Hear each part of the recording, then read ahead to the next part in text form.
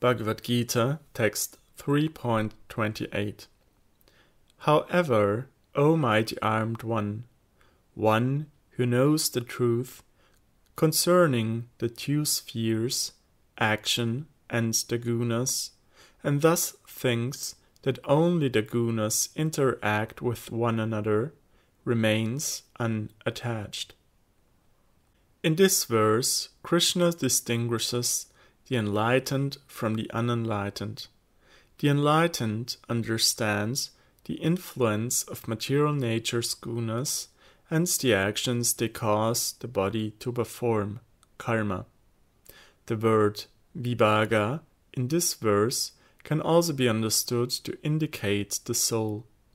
It is that which is categorically different from guna and karma, by virtue of its being the revealer of all that is insentient within the realm of guna and karma. Footnote 5. Madhusudana Saraswati explains guna karma vibhagayoho as a samhara dvandva in the collective singular.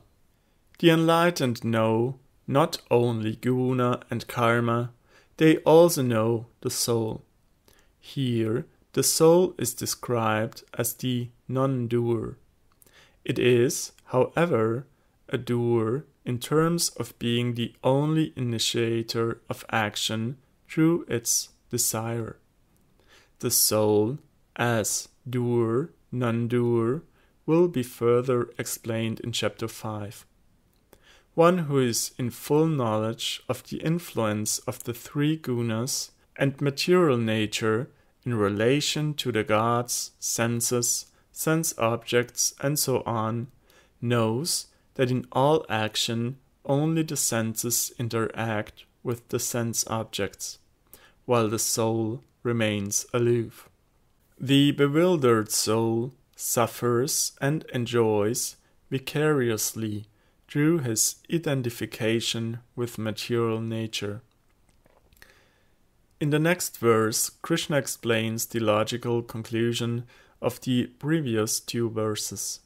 It is also the conclusion of the theme that began with verse 26.